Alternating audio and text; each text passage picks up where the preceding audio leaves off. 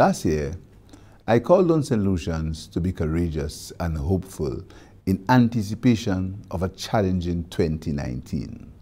And sure enough, 2019 has been a very challenging year with a worrisome economic and social environment. Many businesses continue to struggle, and crime continues to undermine the safety and security of our citizens and their property. I wish it were not so, but sadly, these are the realities of our time. In spite of the challenges, I still believe that together we can change the troubled face of our country. We can return our country to a place of tranquility, tolerance, and trust through the collective will of all those who desire a better St. Lucia.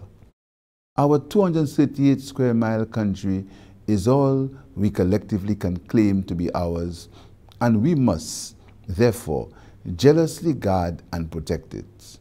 As we approach the year 2020, I call on all St. Lucians to be actively engaged in shaping the future of this country.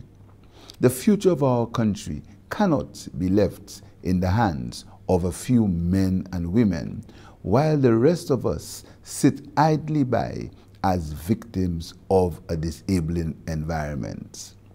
People power must speak loudly and clearly for a better St. Lucia in 2020 and beyond.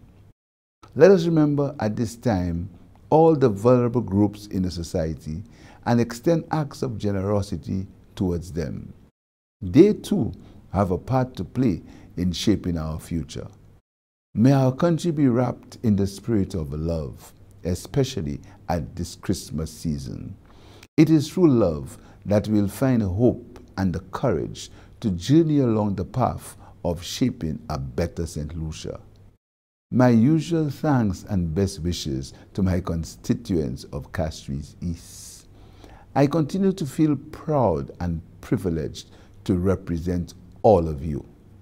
Your support has provided me with the strength and energy to remain steadfast in the fight for a more equitable, just, and inclusive society where differences of opinion will be respected and accepted. Thanks to my comrades in the St. Lucia Labour Party and staff at my offices. I am fortunate and grateful for your contribution to the movement for change.